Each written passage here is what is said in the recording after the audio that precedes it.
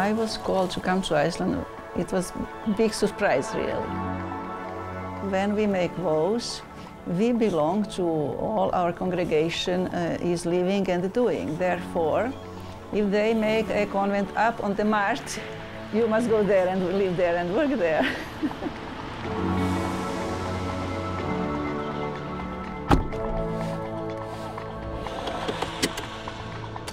We are Carmelite Sisters of the Divine Heart of Jesus.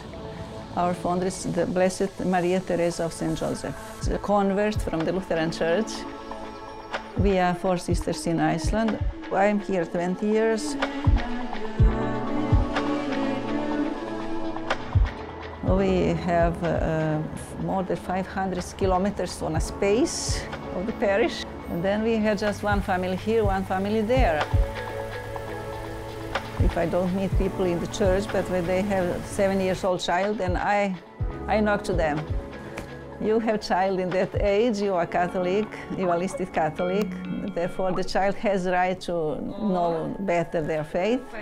We have a catechesis for child. Do you want it?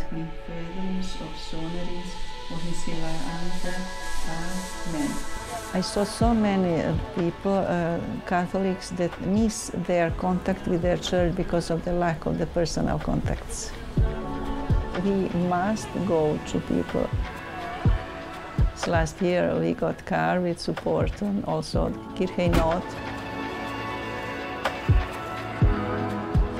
Thank you, ACN, for supporting the church in the Iceland. Thank you, God bless you. Without you, we wouldn't be able to go on.